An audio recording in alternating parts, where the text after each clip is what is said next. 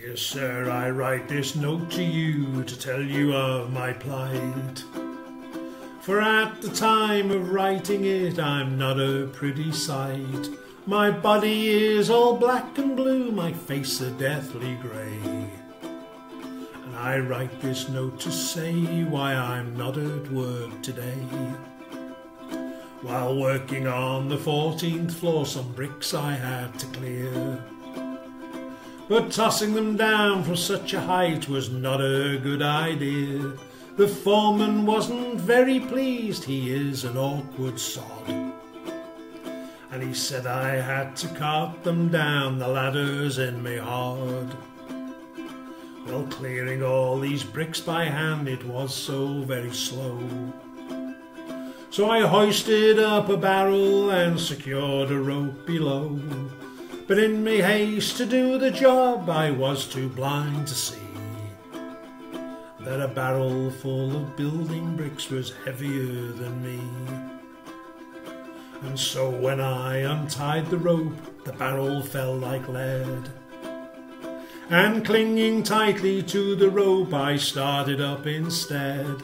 I shot up like a rocket, and to my dismay I found that halfway up I met the bloody barrel coming down. Well, the barrel broke my shoulder, as to the ground it sped. And when I reached the top, I banged the pulley with me head. But I clung on tightly, numb with shock from this almighty blow, while the barrel spilled out half its bricks some 14 floors below. When these bricks had fallen from the barrel to the floor, I then outweighed the barrel and so started down once more. I clung on tightly to the rope, my body racked with pain. And halfway down I met the bloody barrel once again. Now the force of this collision halfway down the office block caused multiple abrasions and a nasty case of shock. But I clung on tightly to the rope as I fell towards the ground. And I landed on the broken bricks the barrel had scattered round. Now as I lay there on the ground, I thought I'd passed the worst. But the barrel hit the pulley wheel and then the bottom burst. A shower of bricks rained down on me, I didn't have a hope.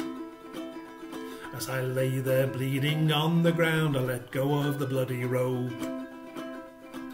The barrel now being heavier, so started down once more.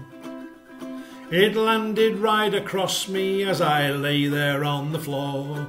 It broke 3 ribs in my left arm, and I can only say, I hope you'll understand why I'm not at work today.